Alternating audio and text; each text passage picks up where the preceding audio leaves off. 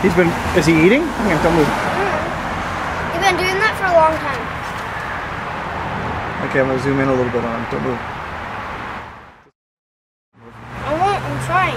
That is the coolest looking butterfly. Alternate. Whoa, that is a nice looking butterfly.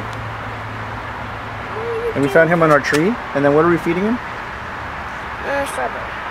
Strawberry, but we know he likes watermelon, but we're not sure about strawberries. Does he look like he's eating it with his mouth? No. No? It's impossible to stop moving. You know that? I don't want you to do anything. This is awesome. That is like the biggest, coolest butterfly I have ever seen in person. So you got him on the back so he can't eat it. No. Okay, he'd rather have the fruit. He likes me. Oh, he's got a stinger. Where? Just kidding. Dad, stop it. Did that freak you out? It's really hard to do this. It's hard to do what? Hold a piece of fruit? That's pretty cool. Alright, what are we going to do to let him go? I'm gonna get him. I just don't want those crows. Nice, Jackers.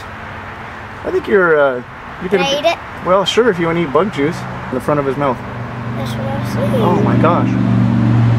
And you know what he's really trying to do? What? Okay, don't move. I'm going to move the camera around him. Oh, bye-bye.